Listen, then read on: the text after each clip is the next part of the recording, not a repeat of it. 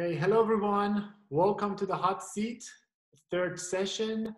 I'm so grateful to have a very special friend, a very special surgeon, very special human being. Howie Gluckman is here with us today, and I'm pretty sure most of you know Howie, his magic, and his expertise. There is no doubt that he is absolutely one of the best in the world today.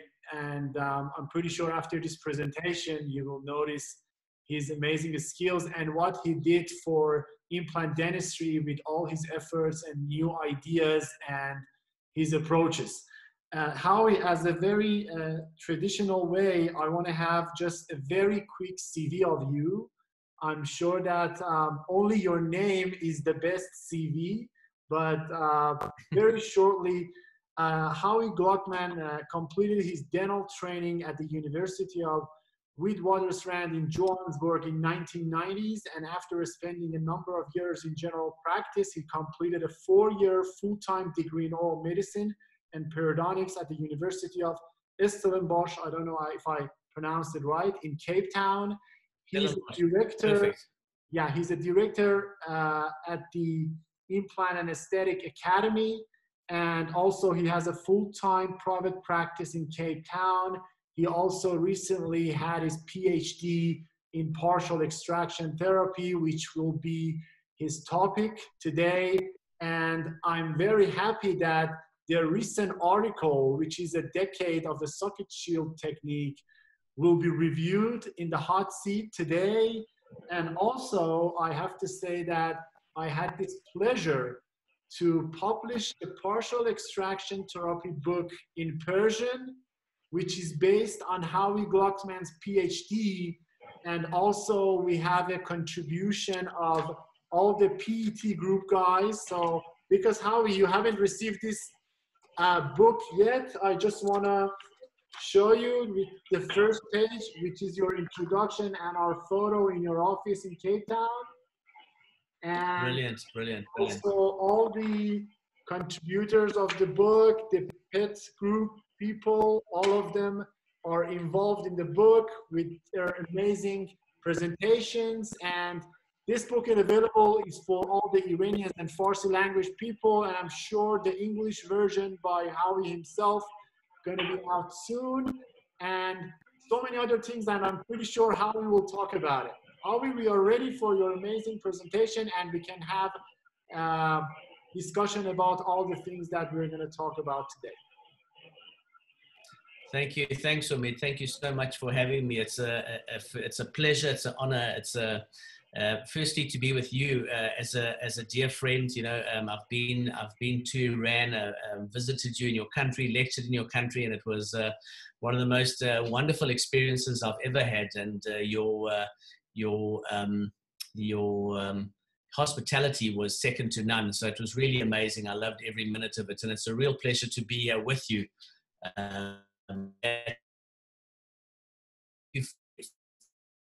Farsi book. It's just amazing that people are reading and you know, something as difficult as partial extraction therapy to try and get it you know, past into acceptance of mainstream has been a tricky job, and it's something that myself and the whole research team from many countries around the world, and there are too many to mention, but just to give credit to the whole team that I work with, you know what I mean, of our partial extraction therapy team, and they know who they are around the world, and obviously the guys who are closer are obviously Maurice Salama and Jonathan Dutoy, both of whom are my co-publishers and guys that I work with so closely. So a special shout out to them for all the effort and all the work that's gone into the last 6-7 years of work that's been done.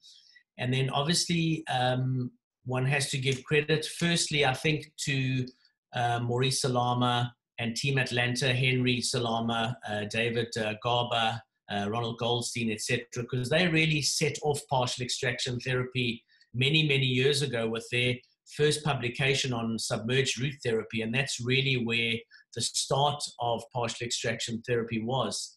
And it's amazing that all these years later, you know, the Team Atlanta is still at the forefront of developing new things. And I mean, you look at the scallop guide that's just come out. I mean, this is just unbelievable innovation. They just don't give up, and it's a pleasure and an honor, firstly, to be friendly with them, and secondly, to be working with them. They've been a big role in my life.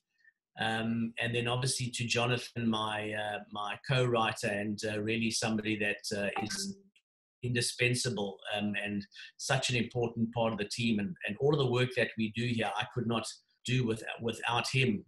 It's just not possible. So just a big thanks to all of those people. So Howie, the topic today is, as you said, it's partial extraction therapy. The name that I think was introduced by you and Maurice through Dental XP and all other pet groups just being involved.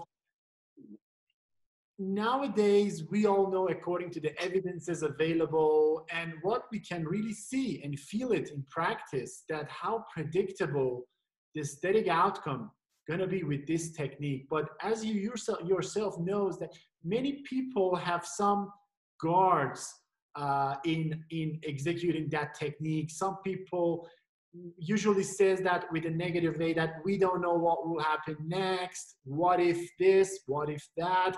And we all know that every technique needs skills, need expertise. We should be aware of all the possible complications, how to prevent them, how to treat them if they happen, because it's something that is usually happening in all techniques and not only in only one technique. So what's your idea, or I can say like reaction or response to such things being said about this technique? You know, it's a difficult thing. You know, firstly, I never want to force anything down anybody's throat. I think everybody's entitled to their opinion, and you know, there are a lot of detractors, there are a lot of naysayers, and there are a lot of negative people about the technique, and that's okay. You know, if you don't want to do it, don't do it. If it doesn't fit your profile, then, you know, don't do it. Certainly, I think we've passed tipping point. I think you see at most conferences now, someone's talking about socket shield. There's partial extraction therapy, socket shield. Just to clarify something, maybe what the difference is between socket shield and partial extraction therapy, because a lot of people use the names, they intermix the names. And that's actually incorrect. Partial extraction therapy is a term. It is an umbrella term that it's a term that Maurice Salama came up with on one of the Dental XP threads that we were on when we were talking about the different protocols. And basically it encompasses 3 techniques, and those 3 techniques are submerged root therapy, socket shield, and Pontic shield. So it's an umbrella group that houses all of those 3 techniques. Socket shield itself, the technique that was developed by Marcus Hertzler, it has to go to Marcus because, I mean, as he's just one of those brilliant minds that we have in dentistry, and all credit has to go to him for the development and you know, the foresight to actually take this to the next level. And anyway, so when I first heard Marcus in 2010 when he came to South Africa and he lectured on it, and I wasn't also grabbed by it that quickly. I didn't jump in immediately. It took me a few years to think about it. Okay, Marcus he certainly warned us, you know, this is not to be done. So I took that seriously. But then I found that one of my colleagues was doing it and he was just getting phenomenal results. He showed me some of the results and I was staggered. So I thought, okay, well, if you're doing it, it's time for me to jump in. And I jumped in around 2012, 2013. And, you know, what happened was I started getting success immediately.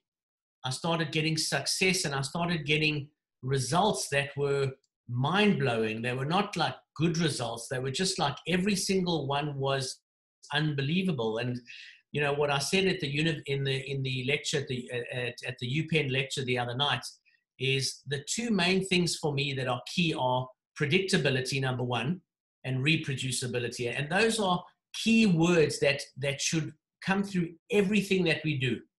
Every bone grafting, soft tissue grafting, everything that we have should be reproducible and predictable. So predictable meaning that I can get the results almost 8 out of 10 times. I should be able to get a good result or a great result 8, 9 times out of 10, not 1 or 2 or 3 times out of 10.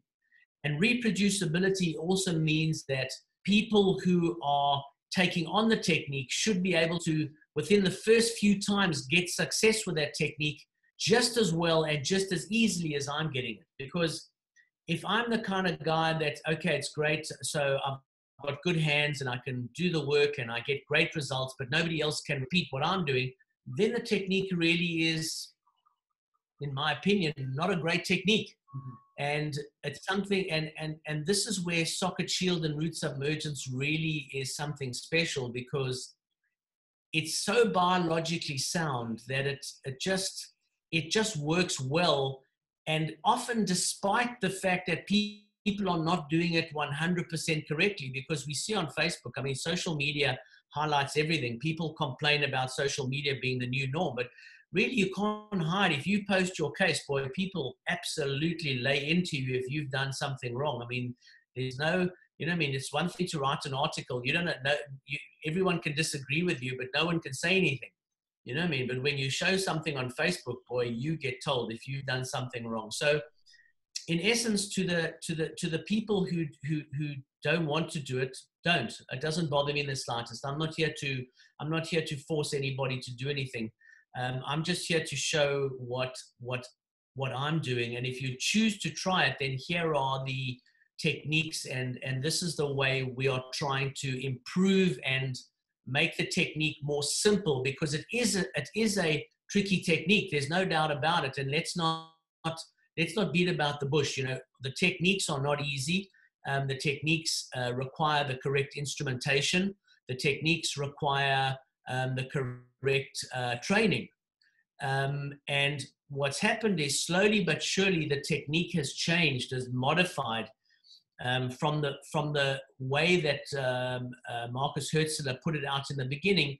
It's changed somewhat. And I mean, obviously, but we've changed it a little bit. Marcus is still in his way, and that's also okay. You know what I mean? There's different ways, and people can choose. I think it's very important that people understand they have options to do whatever they want to do. And but the thing is that most people that I speak to that have done some socket shield, and they say, well, I've done maybe 4 or 5 cases. And my first question then was, if you've done 4 or 5 cases, how's it been for you? What's your results? And I have never, ever had anybody turn around to me and say, God, I've had failure after failure. I've always had like, my God, I'm getting the best results I've ever achieved. And that's universal in every country that I go to. And luckily enough, I travel every month and lecture in a different country, obviously until the lockdown. But, you know, that's the thing that we get. You know, you have the odd person who's had a complication, and we see the odd complication. And you said it so rightly so. I mean, what technique do you have that doesn't have complications? And more often, complications are there because the technique hasn't been done correctly. Guidelines have not been followed, which is pretty much the same as any technique. If I go do a curry block, or if I go do a mesh GBR and I don't follow the rules strictly, or I don't have the right instrumentation, I don't release the flap properly, I don't get passive closure, I've got a thin morpher type, and I try and stretch the rules, then I'm going to burn my fingers. And unfortunately, that's what happens. But luckily enough, I think socket shield is one of those things, and root submergence and pontic shield are those things which really, for me personally, I've never achieved results like I'm achieving now. And I'm now in my 8th year of the technique. Root submergence I've been doing for almost 12 years with great success. You know, since the first article came out, I started doing root submergence.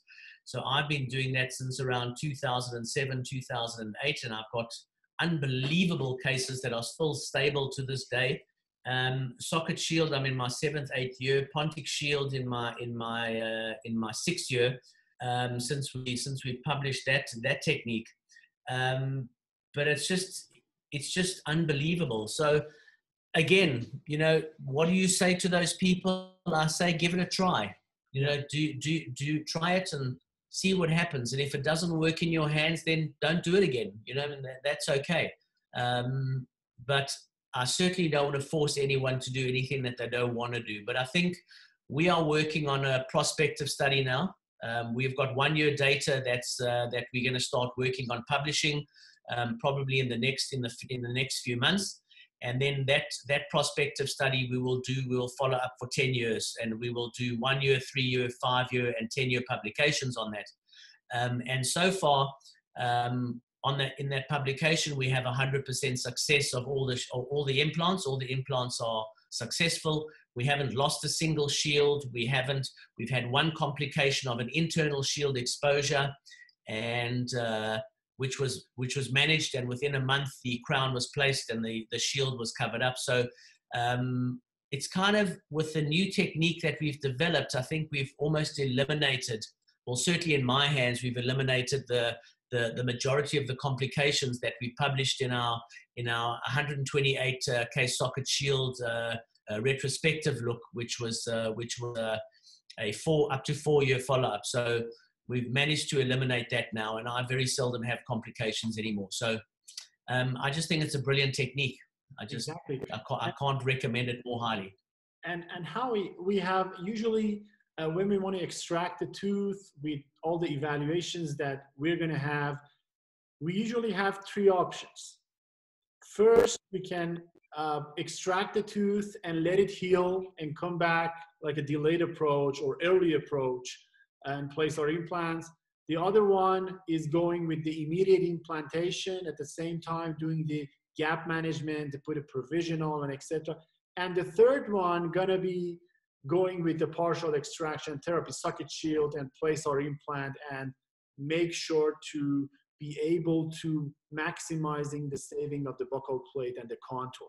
So this is usually maybe the questions for many people, that how they can decide to go for what technique or which technique. Or for example, can we say that partial extraction therapy works perfect and it should be our first choice? Again, I don't want to pontificate. So I think all techniques, you know, you can do your socket preservation with a delayed approach. You can do contour augmentation, the way Danny Boozer does it. You can do dual zone therapy, the way Dennis Starnow and Stephen Chu do it. You can do the Aganini brothers technique of the surgical veneer graft and things like that, which is contour, which is the dual zone therapy with connective tissue graft, etc. Or you can do socket shield. In my hands, partial extraction therapy is always my first choice, as long as the parameters are there. And obviously, you know, the parameters are set in our publications. We've set the parameters, the indications and the contraindications for those. So as long as you are following those guidelines, then socket shield would be my first choice. It shows that we're going to get collapse if we take the tooth out. It's unequivocal. It's you know what I mean. There's too much data from too many groups. It's not one group saying there's collapse. There's so many. There's Botticelli, there's Ferris, there's Evans, there's Cavani, there's Quadropoli, there's Botticelli. I mean, there's just so many different groups around the world that have shown post-extraction the socket collapses. Whether we can get bone and whether we can get soft tissue, your soft tissue is going to collapse one way or another. Whether you have bone or not is dependent on many, many factors, as we explained in our lecture the other night. Your 3D positioning of your implant, what is your buccopalatal dimension? Can you put your implant as far away from the wall as possible, so that you've got enough space for bone to grow around it? Or is your buccopalatal dimension so narrow that even a narrow diameter implant is right up against the wall? Then you're not going to get, you know, the chances that you're going to get bone around there are pretty poor.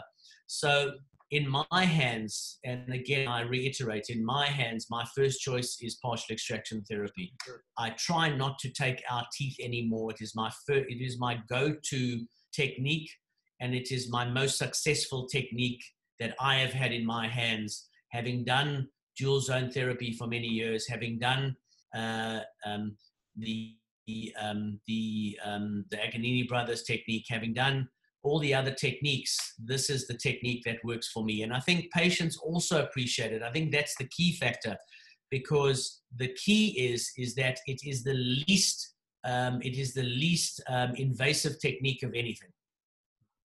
And that's why I go for that one first. Okay, I think now for all the audience to get the concept a bit better, let's talk about the steps in the technique, and or how do you want to approach, when do you want to do this technique? Well, I think what I want to share with you today is I want to share with you the newest publication that will come out in the International Journal of Aesthetic Dentistry either this month or next month. And really what we've done is we changed the technique very early from the way Marcus Hertzler and Otto Zur published it in the beginning, because of the fact that we had two problems. Firstly, their technique used implant drills to drill down the implant and then to slowly resect the root and take it out. And there were two problems that I found very early on with that technique. Number one, the cost of implant drills is very, very high. And the minute I drilled into a tooth, I would virtually blunt the drill completely. So the cost certainly I live in a third world country, you're also in a country where economic times are hard. And for me to replace those drills every time is not possible. The second issue is that when you're going straight down the canal, when you have a root that's sitting more buccally inclined in a class 2 or class 3 inclination, when you look at the radioplane position, if you do go through the apex, sometimes you actually perforate through the buccal tissue. Now, the one thing that obviously one can do these days is do guided surgery so that you're absolutely perfect and things like that. But there's still the cost of the drills, A, and B, not everyone has guided surgery. And in fact, the majority of people around the world don't have guided surgery. So at this point in time, that's still a luxury. So the third thing that I found that was a problem is that when I started widening the hole that we had made, the osteotomy that we made in the implant, so we went from a 2 mil to a 3 mil to etc., wider and wider, what happened is that the chatter that we developed, the chatter that was going on, the vibration of the drill, on one or two occasions, number one, cracked the buccal portion of the shield, which then made it obsolete and I had to extract the tooth. And in other cases, it actually mobilized the root, and I had to then abort the technique and go for more routine technique. So from that point of view, we then moved along to use pieces with root resection drills. We still had, how do we hit the apex properly? Because that's really the biggest problem, because with root resection drills, you can go off angle very easily and end up going palatal, end up going buccal. It really, it's a difficult thing to be able to work out. So from that point of view, the biggest issue that we had was going straight. How do we go straight? And I think that's where most people, and certainly people that I discussed the technique with, or who asked about how to do it, they would say, well, I keep missing the apex, or you see cases where the apex has been left behind, gutter perk has been left behind, both of which, in my opinion, are contraindications, because those things are possible niduses of infection. They might have bacteria in them. You want to eliminate them. So we developed this technique, and this is a technique that I slowly worked on, and with the questions that were being answered, I believe that what's happened here is that we've slowly developed a technique that makes it more user-friendly, put it that way, and makes it more reproducible. And takes away one of the most difficult issues of how do I hit the apex perfectly. Now, there's no doubt if you can use guided surgery, there are certain guided surgery techniques, and some have already been published. I'm working on stuff with the Versa group where we are doing guided surgery using the Versa drills, and they are developing special drills for socket shield and for partial extraction therapy so that we can reuse them. They're much stronger drills, there's less chatter, etc. So we can use those with guided techniques as well. And then there's also the navigated surgery, the dynamic navigation, which I'm doing with Navident at the moment. And I know Joey Chen in Taiwan and China is also doing a lot of work with the Navident. He's part of our group. So that's another option. But as I said, you know, the Navident and the guided surgeries, these are expensive options, and they are not something that everybody can have. So what we've done is we've developed this technique, and this technique, I believe, gives us that ability. So what I'm going to do is I'm going to take you through the technique slowly but surely. And just to give you an understanding, the upper right central incisor in this patient has got, he hit this tooth many, many years ago.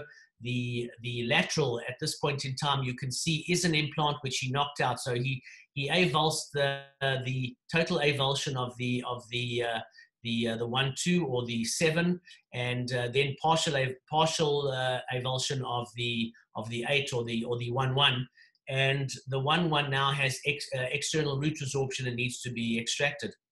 So the external root resorption, number one, is not a contraindication to socket shield, and in fact it works very, very well in that, because often when we have a patient who has resorption, what happens with resorption, it usually gets replaced by bone.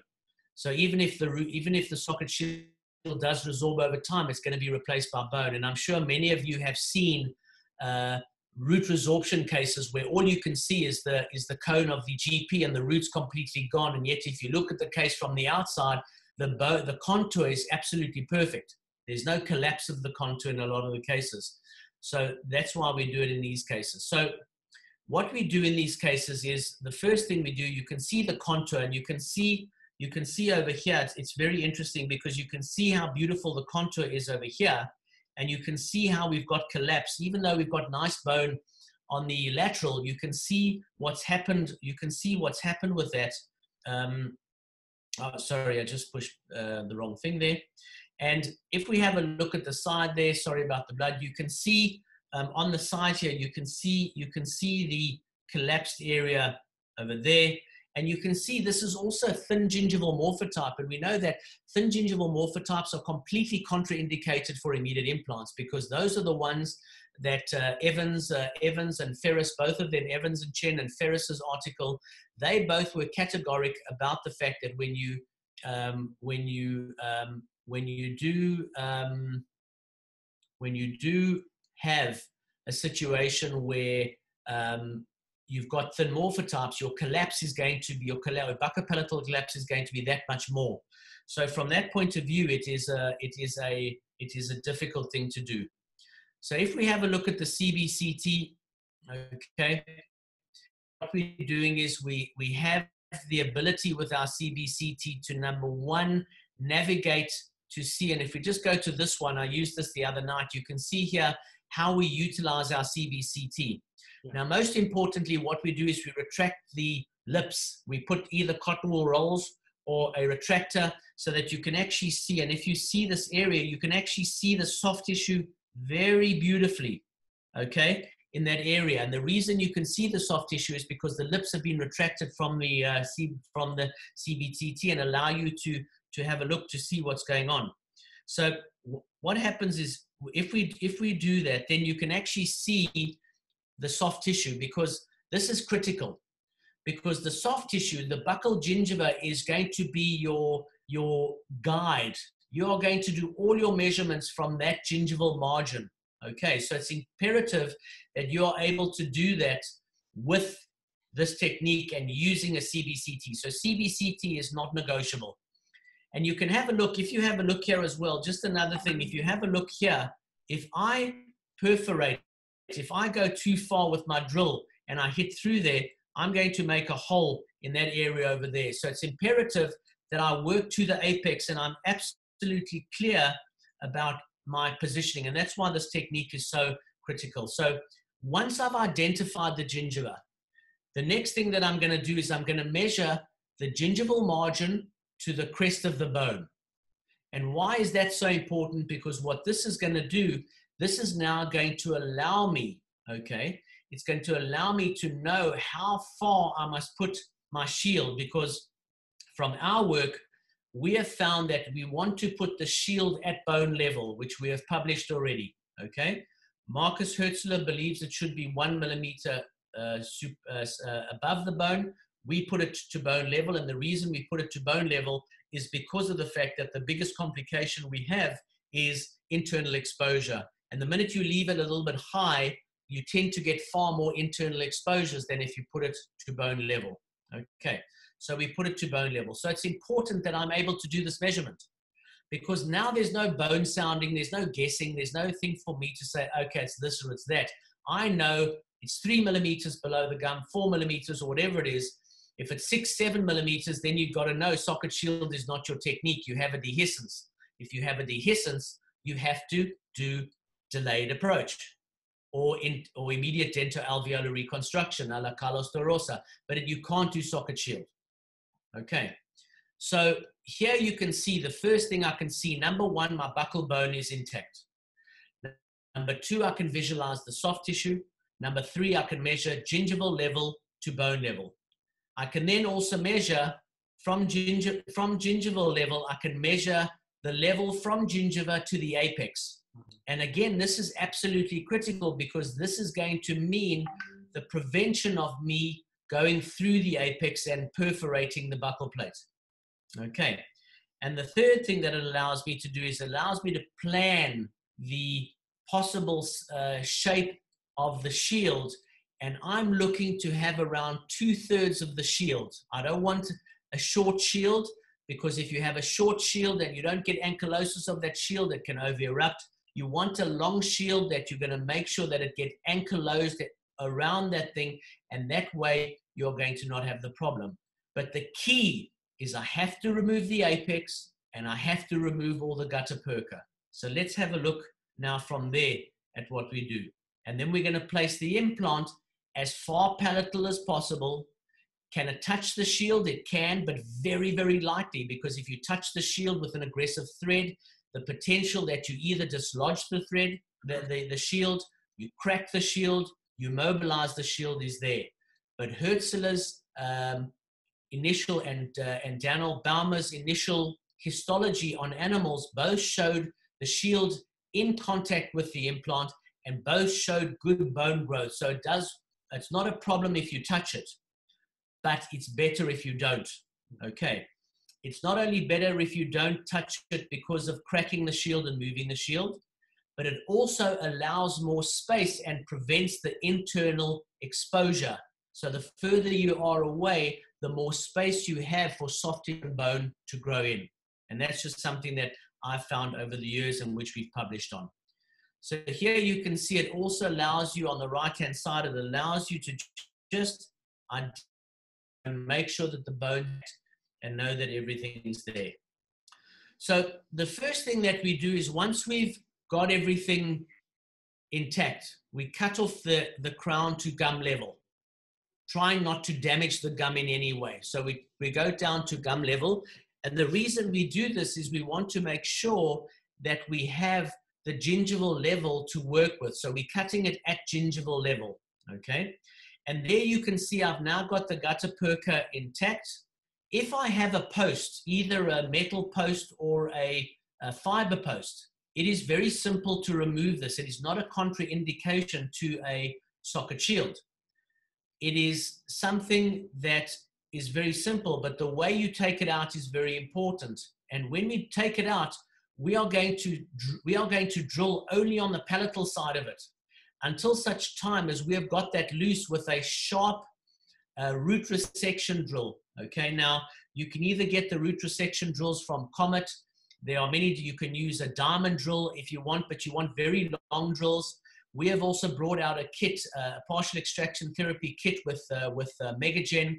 And I think this further helps you to have the right tools to allow you to do this. And it's got these special root resection drills in there. And for anyone who's interested in that, certainly get hold of your Megagen reps. They'll be able to help you with our partial extraction therapy kits, which has all the drills necessary. So once you actually create the space around this area here, what it does is it loosens the post and you can take the post out. But making sure the fact that you've only gone palatal means that you have not done any damage to the shield on the buccal portion. Okay, and that's the key. And once that's done and you've got it out, you pretty much go back to the same technique that you had before. Once we've got that now, we've removed the post and we've got access to our gutter perker. The first thing we're going to do is we're going to use normal Gates-Glidden burrs. Why Gates-Glidden? Quite simple, because they are non-end cutting. They are side cutting instruments. They cannot cut, so they cannot damage the apical portion, and that's the key. So what we do is we then use an endo block. We have endo stoppers. We put them on. We get our measurement from our CBCT. We go down to the level using our buccal gingiva as our landmark. And once we've got to that level, we take an X-ray, again, checking to see that I'm at the apex and trying to get down. Now, if you have a look here, you can see categorically that I'm just a little bit short in this area. So I'm going to just increase it a little bit more and just go a little bit past that. Omid, if there's anything that you want to ask, just stop me in the middle, and just if there's any questions you want to clarify, please just stop me and ask. Let's have this as a discussion. That'd be awesome if there's anything that's not clear. Okay. So now that I can see I'm maybe a millimeter short, I'm going to go back to my endo block. I'm going to make it a millimeter longer, take another X-ray, confirm that I'm at the apex. And once I'm at the apex, now I can start enlarging with a number 2 Gates-Glidden, a number 3, and I usually go up to about a number 5 Gates-Glidden. And what that does is that makes the entire canal patent, and it opens up the canal, so I know exactly when I put my fast drill down to the tip, my fast drill is at the apex. I cannot go further than that point. And that's the key to making sure. And also when I use my drill's not going off axis, because I've now got a straight hole that guides me to the absolute correct tip of the root. Does that make sense? So Howie, just okay. Before you continue, one question, because I think it's a very important point to you, Gates-Glidden. Is it possible for people to do it with like turbine burrs? Do you recommend it? With which burrs? With the diamond burrs, with the high-speed diamond yes, burrs. But the diamond burrs are only coming later. You can do those later, but they are not to be used at this point in time. If you use a fast handpiece and a fast drill, a diamond or a root resection drill at this point, okay? Mm-hmm. If you use those at this point, the chance of you going off axis is very, very high. It's difficult to get that angulation right. And this is why you have to use, and you'll notice this is a 1-to-1 handpiece. It's a blue ring 1-to-1 handpiece, blue ring surgical handpiece using the Gates-Glidden. So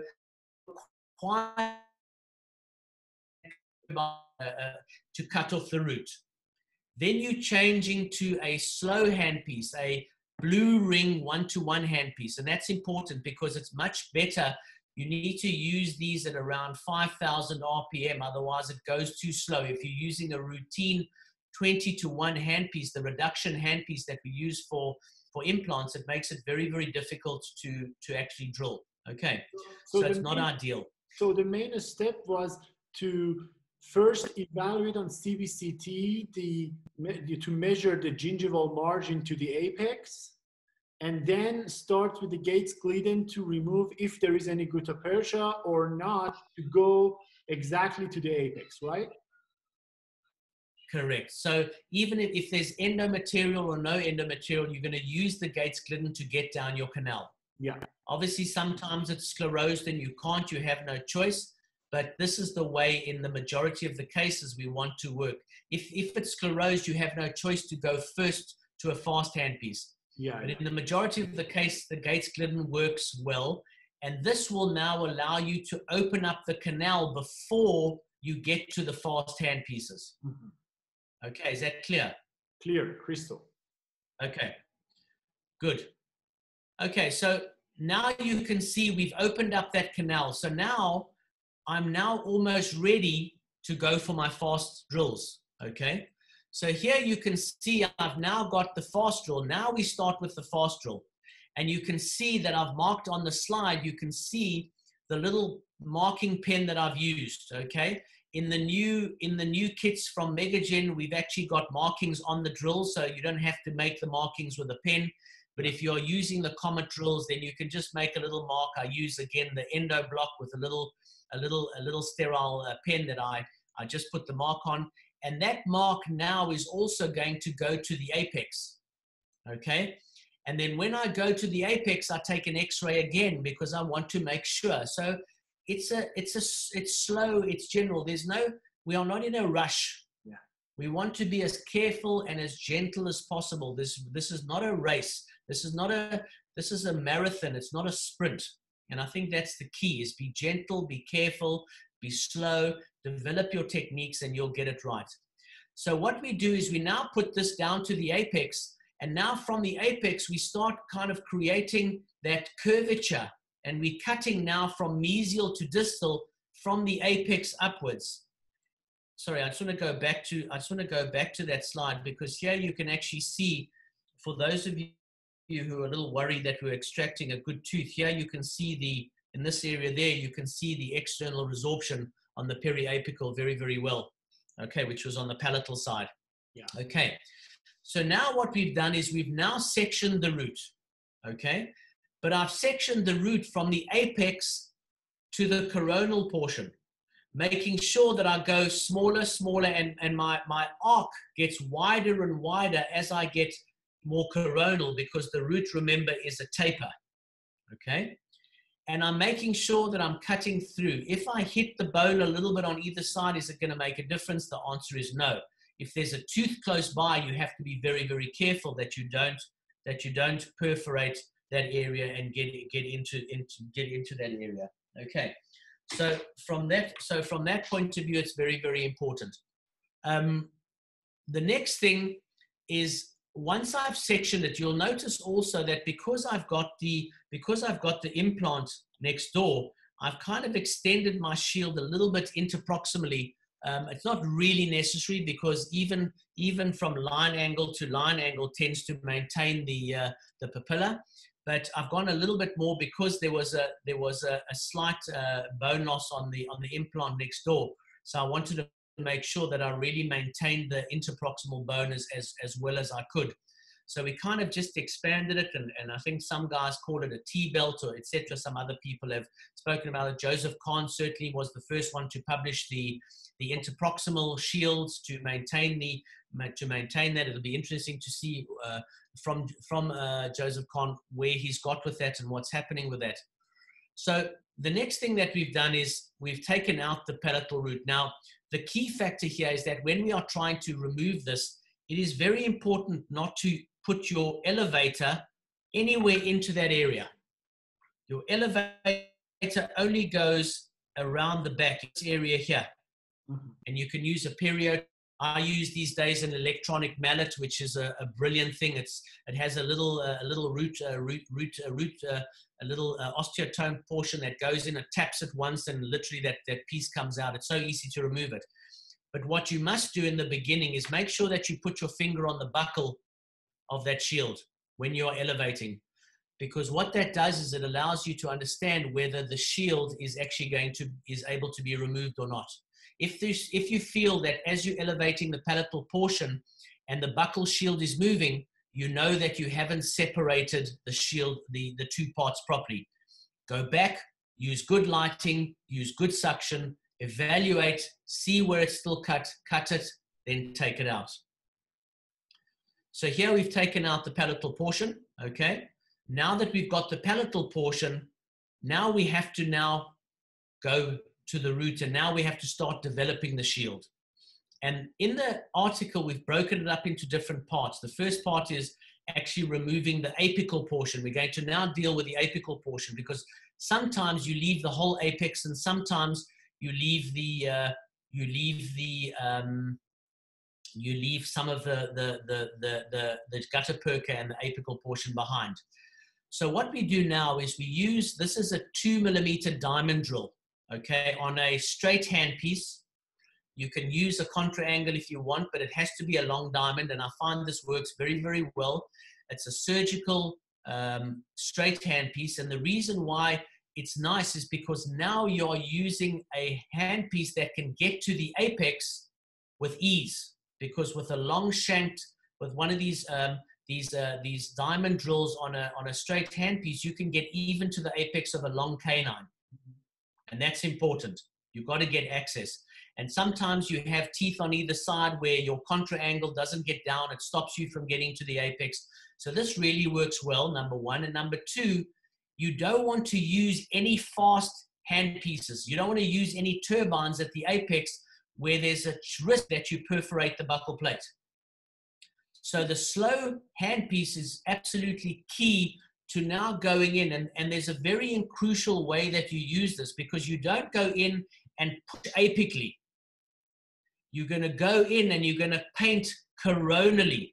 So now you're going into the root. So if I can just draw the root here, okay, and we'll just draw shield with a little bit of the apex left behind. I'm now putting this drill into here.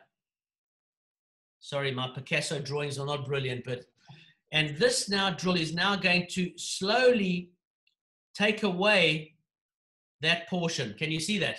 Yeah. But you take away that portion by painting coronally and gently.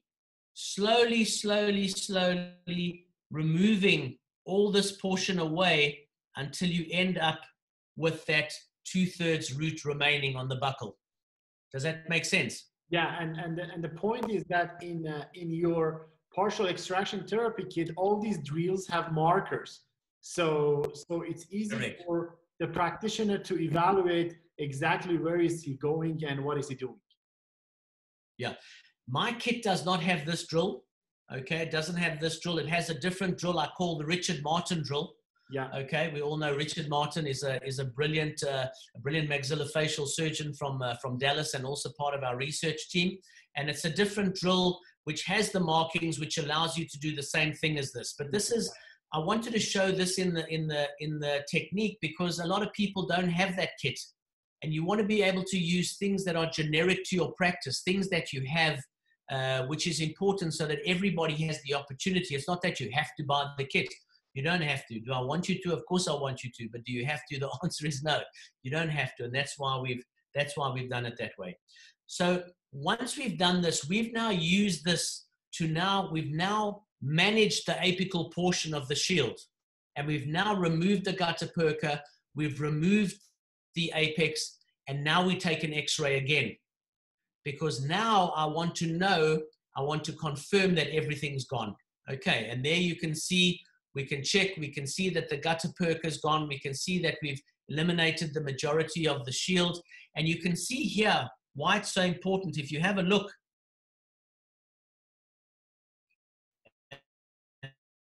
you can see potential to be a problem, because that bone, if I take out this tooth in toto, that thing is going to collapse to that bone level. This is going to disappear all the way to that level over there. And that's what I don't want, because that's going to cause an aesthetic disaster when I'm dealing with two implants next to each other. So you can see here on the left-hand side, you can see how we are utilizing it with water flow, working through the apex, slowly painting downwards. And I use this at around 5,000 RPM again. And that way, it gives us a lot of tactile function. It gives us a lot of ability to slowly do it. Once I've eliminated the apex, I can now go and deal with the coronal portion. I now need to develop the coronal portion of the shield. And these are gingival retractors. These ones are nice because they are titanium. I don't like the metal retractors because the other metal retractors are stainless steel, and you can see sometimes we hit the shield, and I don't want stainless steel metal shards going into my area. If I hit it, the best thing I want is titanium.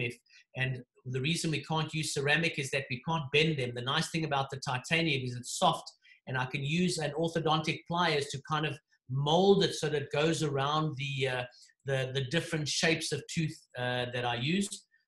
This shield, this gingival retractor, which is a key part of the technique to retract the gingiva. You have to retract and protect the gingiva. Otherwise, you will drill the gingiva and you will cause recession. So it's very, very important. You cause external exposures that way. So the gingival retraction is important.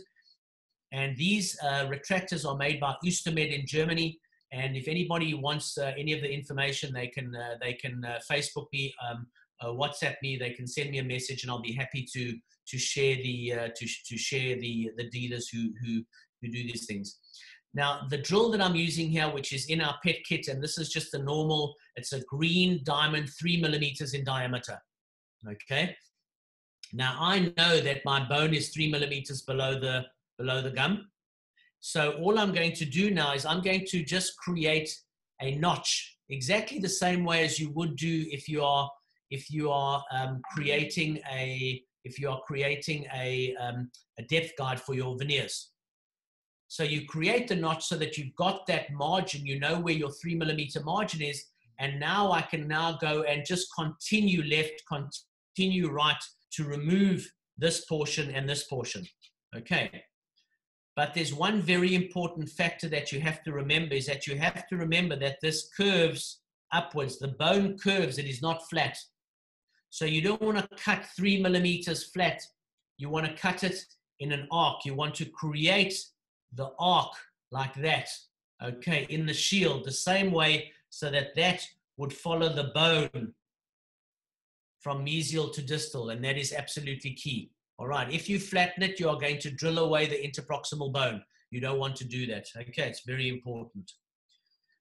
Once we've done that, the next thing that we're going to do is we are going to create with the same drill, okay? With the same round drill, we are going to create the chamfer. So what we've done here is in the shield, if I just draw, I'm just going to go back, let's make a white. If I draw this and we create the shield, so the shield is now at bone level. Now what I'm going to do is I'm now going to create a 2 millimeter chamfer, okay? The original article called for a bevel. Now the problem with a bevel is it doesn't give you enough space, okay? You want a chamfer, so you want, the chamfer should be 2 millimeters, okay? That's very, very important. And that 2 millimeters then allows you the space. This is now called the prosthetic space, okay? In our partial extraction therapy kit, we have special instruments that allow you to flatten the bone and to create the chamfer. It makes it much more simple and much more easy. So it's something that if it's something that you want to get into, that may be something that you can look at, is getting that kit. So that chamfer, if we have a look here, this is something now that we call the prosthetic space. And this is something that Maurice, Jonathan, and myself published in the Journal of Prosthetic Dentistry. And the whole concept of this prosthetic space was to prevent internal exposures. Okay, and that is absolutely key. And the diagram is not perfect because this thing should be just a little bit higher. It should be about 0.5 millimeters above that end of the chamfer.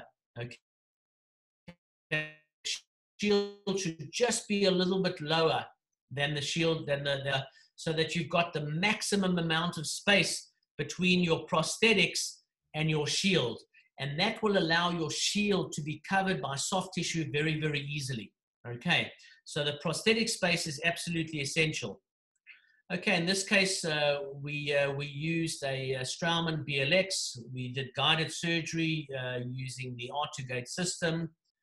We placed the implant. This is placing the implant in the normal 3-dimensional positioning. We follow Caneva, Cavani, all their Evans, Ferris, all the same routine. Place it palatal, place it a little bit deeper, use the narrowest diameter implant that's possible with the implant system that you're using. I like to use an implant that's got a good thread design that it's going to give me good primary stability so that I'm able to place it. So there are lots of different options. There's the Megagen implant, which is one I use extensively. There's also the new implant from Stephen Chu and Southern Implants, the Inverter, which has a very fat base and strong apical threads with a very narrow base, which means that it's called a body shift. So you're actually creating less space or more space between the shield and the buccal space. And it's designed for their dual zone therapy, which is also something cool. And as I said, the Megagen is the one I use a lot, which works very, very well. Obviously, getting excellent insertion torque is key because that now allows me to provisionalize my case. If I cannot provisionalize my case, I have to do a custom abutment, as I mentioned in the lecture at UPenn the other night. Custom abutments are absolutely key if you don't have primary stability. But we had very good primary stability with the BLX, so we were able to do that. Placing our implant away from the shield, placing our implant 0.5 millimeters above, so you can see from the animation that we've got there, you can see where the level of the shield is to the bone. You can see the chamfer that's 2 millimeters from the bone level, and you can see now that this portion is just 0.5 millimeters above that, the base of the chamfer, to create the prosthetic space. Okay, and that certainly in all our prospective data now has shown that we can almost eliminate that completely. Fabrication of the temporary, there are many different ways, and I'll just show you my way for interest's sake. So here we take a temporary abutment. I prefer titanium. I don't like the PEEK abutments because I find it's very difficult for the composite to bond to it. We're going to use the patient's own tooth, and we're going to retrofit the patient's own tooth. So here we put it in, we cut it down using a tungsten carbide. I can't remember what these are called, but these Joe Dandy drills. We cut them down. We create an abutment on there, and then from there on out, we then put it back on. I drill out the tooth, completely open up the tooth, keep only the buccal facing. Before we started, we took an index, and I find this index works very, very well for me. I create this little V-notch over here, just so that when I cure with my curing light, there's space for the curing light to work. And we fit it in, and then what we do is create a hole in the top, and the hole in the top allows us then to maintain patency of our screw hole, because we want to do screw retained crowns. We never ever want to do cement retained crowns, especially at the provisional phase. If it's a little bit off center, then I'll come out buccal. I'll fill it with composite, but I never ever do cement retained provisionals, ever. And if I can just repeat that, I never do cement retained provisionals. Okay, ever. Okay, so what we do now is we put that in. We put rubber dam. We use rubber dam material just to cover up so no composite can flow into our socket.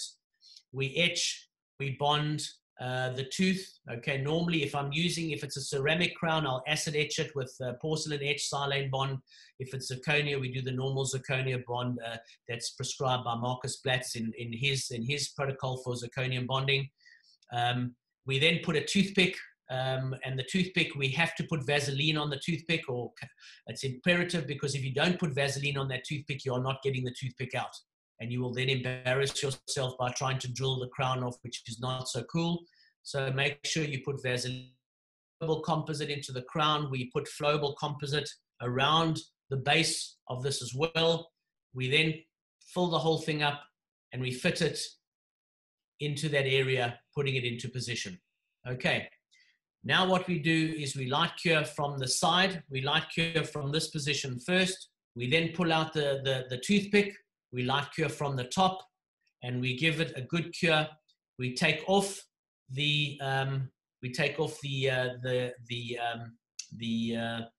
pink stuff, okay, and then we cure again, and making sure that everything's held together very, very well. And only once we're happy that it's cured, do we then unscrew the crown with the abutment. And once we unscrew the crown, this is now what we dealt with. We now have to create the submergence profile, or the subcritical contour, as Sue mentioned in his article, which is such a brilliant article. And so what we're going to do now is we're going to now add flowable composite to the base. And once we've added flowable and we've shaped it, we put the crown back in, okay? And you can see how well it takes to the contour. And you can see now we've drawn a line. Can you see this little pencil line that we've drawn there? Okay. And I'm just going to go back, and you can, so just to say, we draw a pencil line over there. Now, the purpose of the pencil line is to mark where the gingiva sits, because we know from Sue that we want our emergence profile to only start 1 millimeter below the gum. And that is absolutely crucial. Because if it starts 1 millimeter below the gum, that is going to give you your stability of soft tissue. And then what it enables us to do, it enables us to now cut away the remainder of that structure, which is possibly going to impinge on our shield. It also allows more soft tissue thickening. As Thomas Lenkevicius's work tells us, we want thick tissue. So if I over contour, I'm going to push the tissue up. I'm going to thin out the soft tissue. So I want to thin this out as much as possible. And I'm going to start thinning it from 1 millimeter from that position. So here, I'm just going to go back there. Sorry, let me go back here. So from there, what I can now do is I can now do that. And I can now contour and take away, and this is in 3 dimensions, so it's also happening on this portion as well. Okay, so we then polish it up very, very well. In this case, I used first pumice, then I used 3 different diamond pastes up to I think it's 0.3 micron diamond paste. We highly polish it. I know this is very different to what Dennis Tarnow and Stephen Chu believe. With regards to, they want it as rough as possible, because they leave the rougher it is, the more hemidesmosomal attachment you want. But I prefer, and it's just my opinion, it's just a little different. It's not right or wrong. When I take my thing off, I want a beautifully healthy soft tissue. That's what I want to see. And I've got the socket shield that's going to prevent the collapse. So here you can see with the different pastes, just polishing everything up. And here you can see now with the final contour that we've achieved, we now have the final correct contour that's now going to sit very, very passively and is going to now take on. I add a little bit of PRF just to kind of seal the area there as well. Completely anecdotal. There's no scientific evidence to show that this does anything better. It's just a feel-good thing, and you can do it or not do it if you want to. And then in goes the provisional crown, and I call it a walkout as you walk in, because the patient looks no different. And I think it has something from a mental point of view. It plays also when the patient looks in the mirror and they look the same, it almost makes the technique seem a lot better because they haven't had anything done. So the key factor now is if we look at the soft tissue, and now we waited around 9 months for everything to finish and for everything to go ahead. And here you can see what it looks like at 9 months when we now go to it's now going to the final result. And most importantly is look at what the papilla looks like between the 2 implants. Look at the soft tissue, look how thin that soft tissue is, and look how it has not moved. If we look at it from the top, you can see the 2 implants next to each other, and you can still see there is no collapse. If we look at Vivian Chapuis's work, if we look at Myron Nevin's, you have lost buccal plate, that there's absolutely no breakdown of the buccal plate whatsoever. Most importantly is if we look at the periapicals, and this is where it's absolutely mind-blowing, because firstly, if you look at day of placement and you look 9 months post-op, firstly, the green arrow shows you the bone infill, which is the most critical thing, because you can see it doesn't look like there's bone on the left, and you can see clear bone fill on the right, okay, which is absolutely critical. And that's something that's key. But most importantly is look at this. Look at that position. look at the bone and compare the bone left to right, and you can see that the papilla has been maintained because of the fact that we've stabilized that interproximal bone.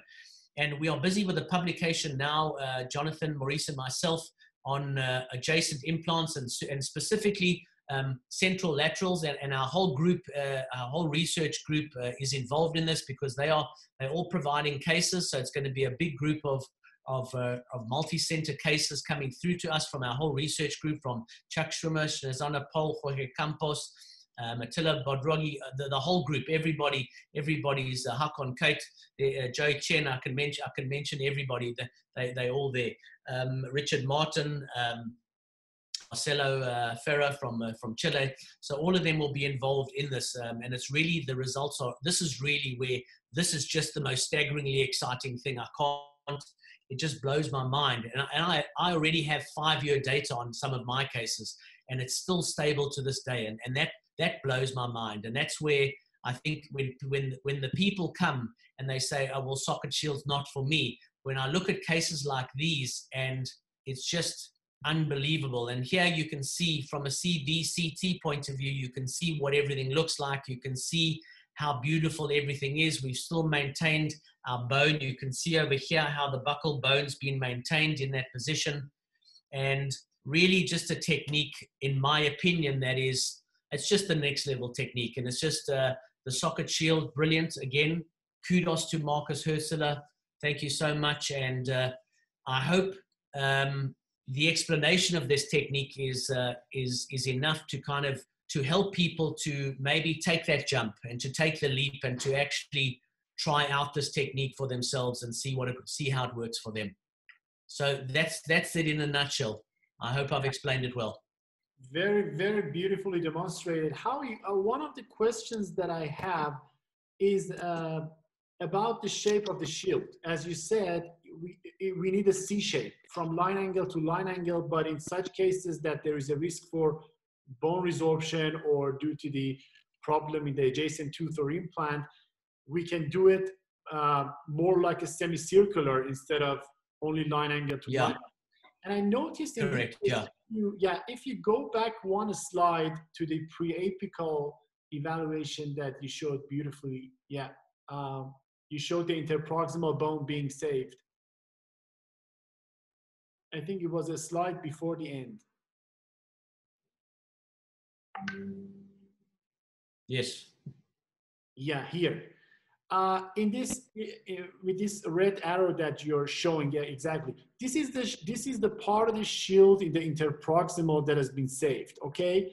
So I want to know when we are saving the proximal part of the shield, should the level of the reduction be the same as the buccal, or it should go as like following the CEJ contour, going up in the proximal and a little bit downer in the buccal?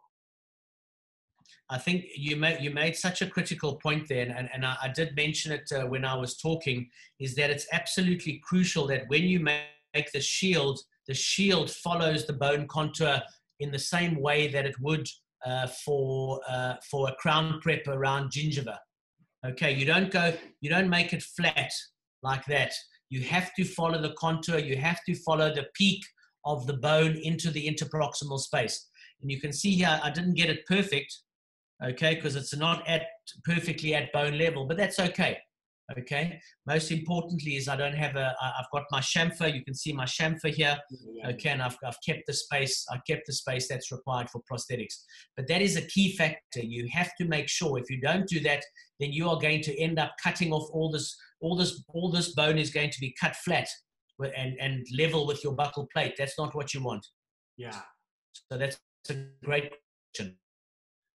And also one more thing, for forming and shaping the provisional restoration. As you mentioned, you start to reduce the buccopalatal contour of the restoration from that gingival margin about 1 millimeter below.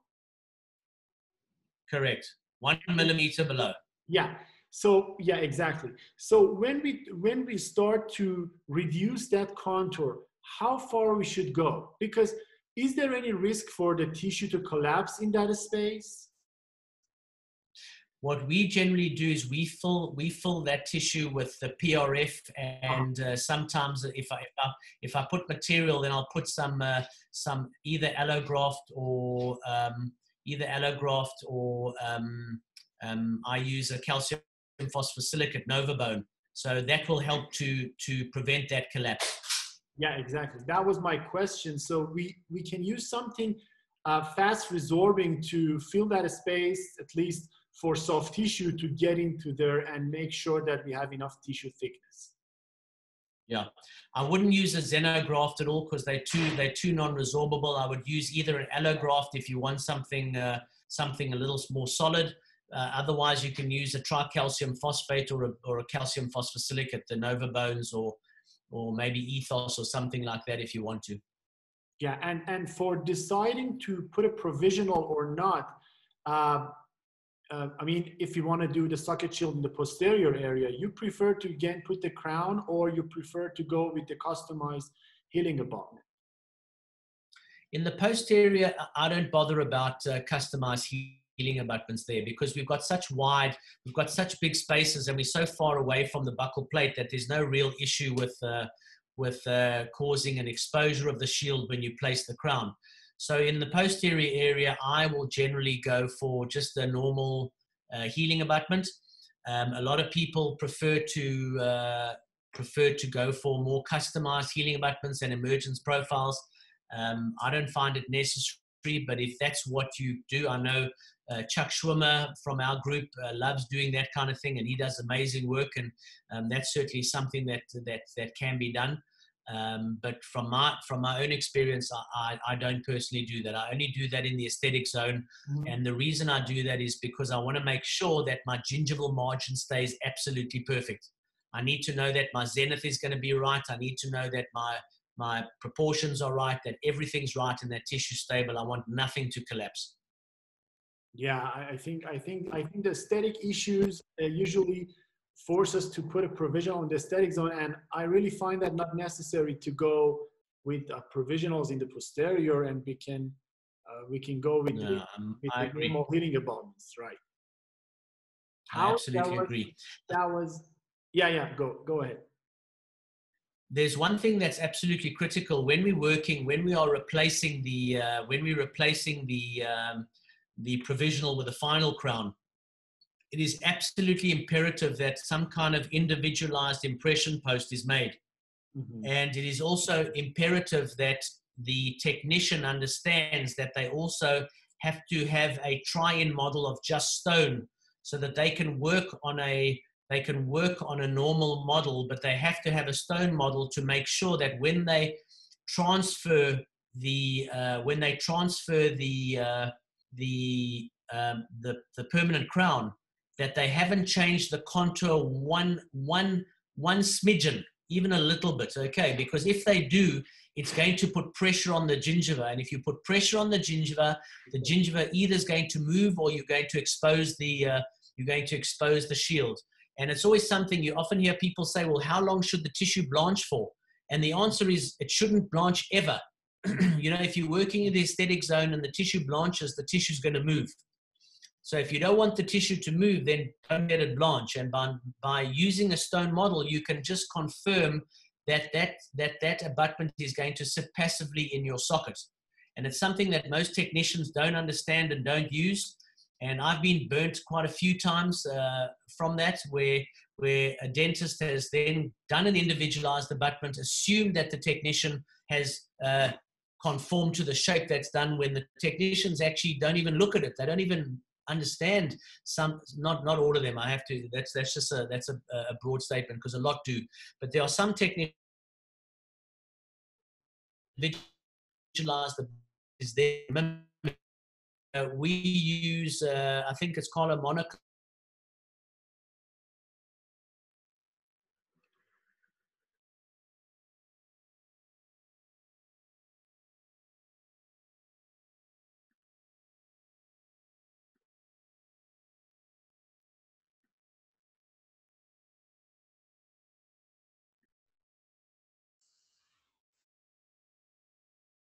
Of it, and that's how we do the third one. and and we set all 3 SDLs, and that way we get the best result. So that's just a key factor. But that's about it. Yeah, I just want to find myself again on the screen. Let me, yeah. So, Howie, I don't have you.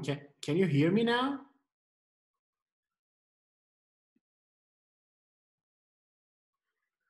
Okay, you're there. Yeah. I have you now. I think my internet was a little bit unstable, but now I have you back. Cool. Yeah, I think first of all, I wanna thank you so much, because I think in these days it's very valuable for all the audience to have the chance to listen to such an expert like you. That I've always said that there are very few people like you in that top level of expertise that share every details that they know for make other people being better. And I really want to thank you for sharing it with us, with me, and thank you for accepting this invitation. I'm pretty sure more than 100% that all the audience will enjoy and have enjoyed your amazing presentations. And as always, again, for all, especially my Iranian friends who are interested, I'm pretty sure they are after listening to you, to partial extraction therapy. This is based on Howie's PhD thesis. It's including all the steps, the complications, the managements, and beautiful cases by all the PET group. Also, you can find amazing presentations by Howie at dentalxp.com, one of the best online educational platforms. And also, it's really interesting that Howie wants everybody to be a good practitioner. So as he said, he generally showed you how you can do partial extraction therapies even without any kids, with only simple burrs, with having the knowledge. But I really recommend you all to take a look at his well-performed and executed kit, because I've used it, and every steps that you want to do with the socket shield has its own drill, and everything is included in the kit. And I'm pretty sure it took, as he mentioned, more than 7-8 years to come up with this beautiful kit. So for those of you interested, just search Howie Gluckman and you will get everything. Howie, I think what they can do, Omid, if they want to, the Implant and Aesthetic Academy, if I can give a shout out to our own academy in South Africa. There's a lot of videos and a lot of content on there, and go like us on Facebook on our Implant and Aesthetic Academy. Go to our website, Implant Aesthetic Academy, and also like us on Instagram. I have our own Dr. Howard Gluckman, as well as Implant Aesthetic Academy. And we'll be doing a lot of very new online stuff, treatment plan discussions and stuff like that coming up. So come and join the academy in conjunction with Dental XP and all the guys there, and just join, kind of just sharing our knowledge. And as you say, sharing is the key. We want everybody to be doing the same quality of work, giving our patients the best that we can. So thank you for hosting this. Thank you. It's been a pleasure. As I say, you're a dear friend, and thank you for everything that you do for us. And it's been a pleasure to be with you. Thank you so much, Howie.